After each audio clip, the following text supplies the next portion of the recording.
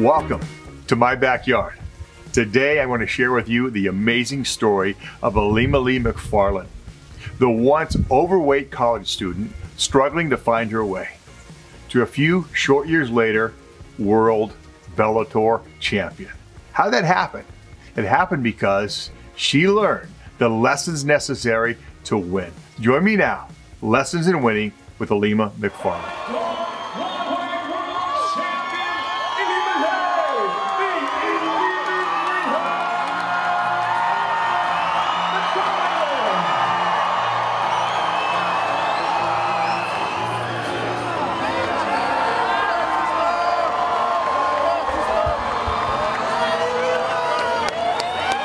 I'm with Ilima Macfarlane. We've been together since the early days when her career first started. I'll never forget that first time we met. Since the beginning. Now here you are, double-time champion, right? Yes. You've defended it twice now, yeah? Yes. And we got some breaking news. We're going to start breaking news. Here it comes. What's coming soon? So, I most recently defended my title December 15th at Bellator Hawaii. And I'm jumping right back in. I will be fighting again, defending my belt for a third time, April 27th in San Jose. April 27th, San Jose. Can't wait. Ilima, from world championships, selling out arenas, to the first fight against the soccer mom. Yes. What was that like to knock out the soccer mom and go from that to this? It's been quite the experience. I mean, honestly, when I was fighting against the soccer mom, I never thought that I would even go pro with a big organization such as Bellator, much less become the champion and one of the most recognizable fighters, I guess, in the organization and in the division. So, yeah, I mean, I never thought it would come this far, but here I am. You were waiting tables. Yeah. You were trying to find a place to train. You were even finishing up schooling. You've got a master's degree. I do. Yeah. Yes. So smarts, beauty, athleticism. She's a catch. She's a catch. So what's your master's in? So my master's is actually in liberal arts and sciences with a focus on indigenous issues.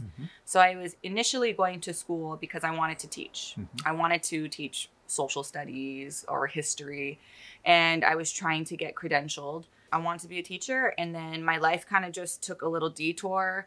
Once I finished grad school was actually when the soccer mom fight happened. Give fighting a shot with the blessing of my parents. They said, yeah, might as well just do it for a little bit while you're young. And that was like 4 years ago or something. That was in 2015. You're not waiting tables anymore? I'm not, and I'm not selling t-shirts out of the trunk of my car either. So that's nice.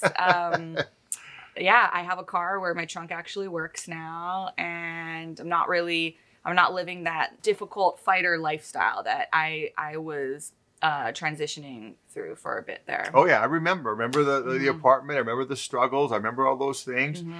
But there's something about you that I found very interesting.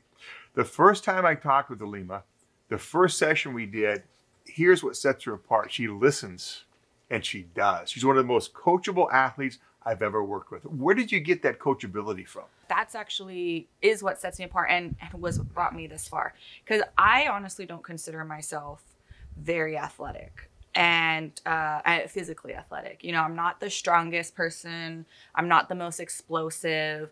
I can't run to save my life. I can barely do like 3 pull-ups. But I think what has made me successful is I'm coachable. I think that it also reflects how I went to college. Like I do have a master's degree. You follow through. Exactly. Like I'm always a student. I'm always learning. My mind is a sponge. And so I think that, again, is what makes me a good athlete, is that ability to learn and to listen to my coaches and to use my mind over everything. Because as we know, our mental game and our mind accounts for the majority of this sport. If the mind's not right, the body can't follow. It doesn't know what to follow. So you've had some excellent coaches, and I know many of your coaches well. And what makes you think that, or what has caused you all to click the way you have? I think all of us, I truly believe that fate was what led me through those doors. I mean, maybe it was a matter of convenience because I worked at the restaurant right down the road, but I think that there was a plan for me. And part of that plan was to drive by that gym every day. And while I think that I might have found success in other gyms, like I get along with people, I'm chill. But again, like Manolo, Bill, and I, we just click. And we're so cohesive. They're my best friends. I call them my gym dads. We're all very loyal people too. They've been together since the beginning. And I really can't see myself going to another team or gym. I didn't realize how rare that was actually. Oh, it's very rare. Yeah, there's a lot of gym hopping, coach hopping for sure. Yeah, and I didn't realize that. And that what this situation that I'm in is very, very special. And so, yeah, I'm not going to do anything that would ruin that. It's brought you this far. Great Exactly. guys. I always say Manolo's the most appropriate guy I've ever met in my life. Yeah. Just love that guy. He's amazing. Now, with that in mind, your whole life has been a series of U-turns. You used to be a hula dancer, a pretty good one at that. Yes. Tell me about that. Yeah, so hula was actually my first love, pretty much. I mean, I came from a family of athletes, and it was always kind of written for us that we were gonna eventually go over to sports. But first, we were hula dancers. And so I've been dancing since I was a little baby. And then I started making the transition to sports. My father was a Hall of Fame athlete at Punahou High School.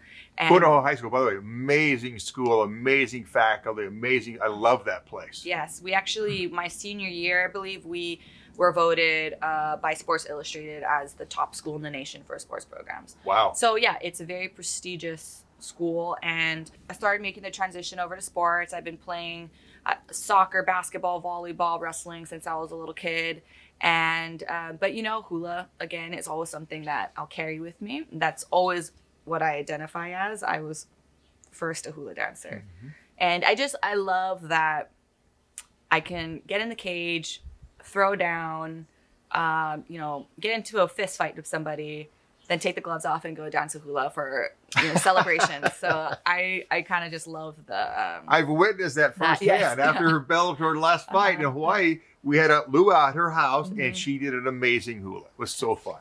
And I think too that just having that movement or that training in that movement was what kind of set the standards for. I understand body movement because of my dance training. Yeah. Now, your dance training led you to other sports. You had the movement of the body. You had good body awareness. You were a good wrestler in high school. Tell me about that. Yeah, it was the same thing. I mean, I was very aware of body movement, and I picked up wrestling. Like I was a natural. If you asked any of my wrestling coaches, I was kind of just a natural. I picked it right up.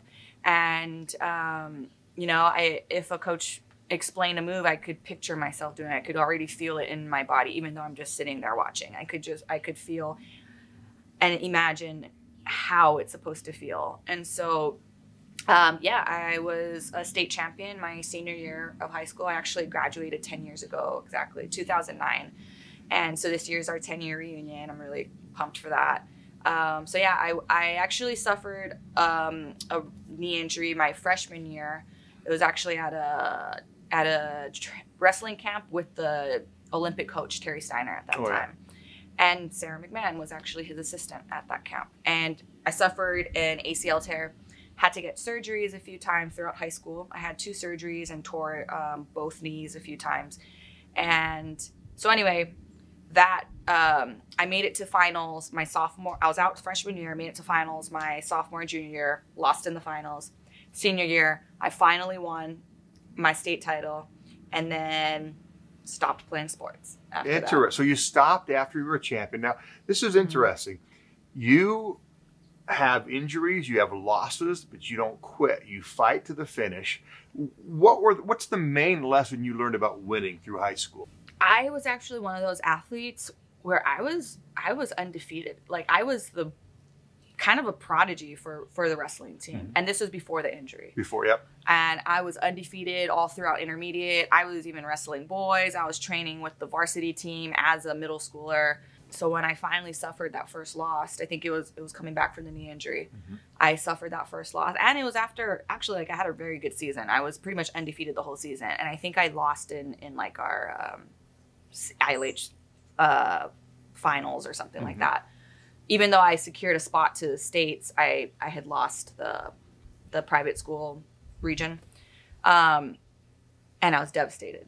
And I was crying, and I didn't know what that feeling was like because I never lost before. And so after that, you know, I just learned that it's going to happen. Like, losing is part of the game. And if you accept it, then everything comes easy and there's no more pressure on you. And it's fun. So that's kind of the mentality that I've kept throughout my fighting career, is that it's going to happen. So might as well just go out there and have fun. If you weren't going to be a fighter, what would you be doing right now? I would either be a teacher or I would be an NFL housewife. Oh, that's... Because remember... Yeah, I remember that. When I first started, I had the NFL boyfriend who we were together for 6 years. Everyone thought that we were going to get married and that this is the one. And I was like, oh, yeah, I'm going to move out to Colorado and be a housewife and live the life. But he wasn't that supportive of me fighting. Which is understandable because fighting kind of came out of the nowhere. And I kind of just surprised him like, hey, by the way, I'm going to start fighting. So I understand, you know, he wanted a supportive girlfriend who would be there at home, you know, when he gets home from his games and move. He wanted me to move out there, and I didn't want to uproot my life in San Diego. So it's understandable. Long story short, didn't work out. And I essentially chose to pursue fighting rather than this relationship, which worked out. So I'm glad I did. Pretty well. Yes, undefeated champion. Life's going good. So now, if there was one song and only one song you can listen to for the rest of your life, what would it be? For the rest of my life, what's my go-to song? You know, it'd probably be a Hawaiian song. You know, Everything That Glitters Isn't Gold by Kolea. It's a remake by a Hawaiian artist. Yeah. But I mean, I think YouTube just automatically plays it for me, and I can just listen to it all the time. Nice. Yeah. Nice. And what's a hobby or something people aren't aware you do with your free time? Okay. I am the karaoke queen. I love karaoke. Right. Yeah, I have 3 microphones at my house. Oh, nice. That's my thing. And what do you attribute to your mom and dad in raising you to become the outstanding person you are today? I attribute everything to them. I mean, and you saw at my luau how emotional I got talking about them. And so I'll just say what I said at the luau, that they are the best people I know. And that's how I want my legacy to be. I don't care about how much money I make or you know, the bell or how far I get in fighting or in my career. What I want people to remember me by is how I made them feel and if I was a good person or not. And that's what I learned from my parents, is that everybody loves them and they're the best humans I know. I would testify to that. I've met her a few times. They're amazing family, amazing love through all the family at the luau. It was an amazing thing to see. And so when it's all said and done, lessons in winning. What are the main lessons in winning you'd like to share with the audience? To win graciously. And, you know, I actually learned that from my hula teacher when I was a little girl. She said she taught us to always be gracious no matter what. And I'm one of those athletes, I just can't stand seeing winners who excessive celebrations, you know, trash talking to their opponent. It like hurts me. And I feel as if it hurts the sport. And the basis of mixed martial arts is respect. And so I always say, like, win graciously. Well, Lima, thanks again for being here. You're amazing. We're going to share a little technique with the audience, okay? So let's do that right now. Okay, gosh. So Ilima, remember that first time we got together, we did mental and physical. A lot of people know me as the mental edge guy, but I also have an extensive martial arts background. What's the first thing I taught you? My first fight 4 years ago, to keep my hook level and to use my hips on it. Yeah, because what were you doing before that? It was coming down from here. It was being like a wet noodle, and there was no power in it. So now here you are. You've refined that even further. Show us what that looks like right now. Okay. So everything is level. You made me have a level arm and turn my hips. That's that power. Power comes in the hip. Because what do most people do when they throw a hook? Yeah, they wind up, right? So really, we're tight, and we throw that with the hip, just like that, just like that. So I taught that to her. Now she's going to teach me what I really want to learn, and that is the hula. Hula. All right. So, hands on our hips. This is hula position. Hands on my hips. Feet about hip width apart. Straight forward. We're going to bend our knees. We're going to do the ami, which is my favorite move and also the ladies' favorite moves in the audience. When they see I do it. Not what I do if they don't. So this is the ami. Push our hips out in a circular motion. Nice and even. We're keeping our shoulders steady, so they're not moving around. Okay, now I want you to bring your fist up in the center line of your body. Not touching my chest. Nope. No. Okay. Nice and strong like a man. Okay. Okay. Clap our hands. Switch to the other side.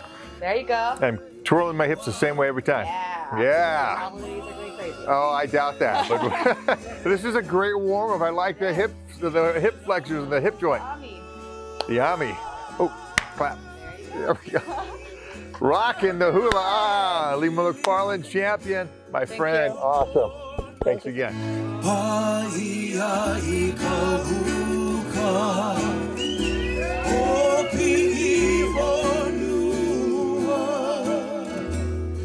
Yeah.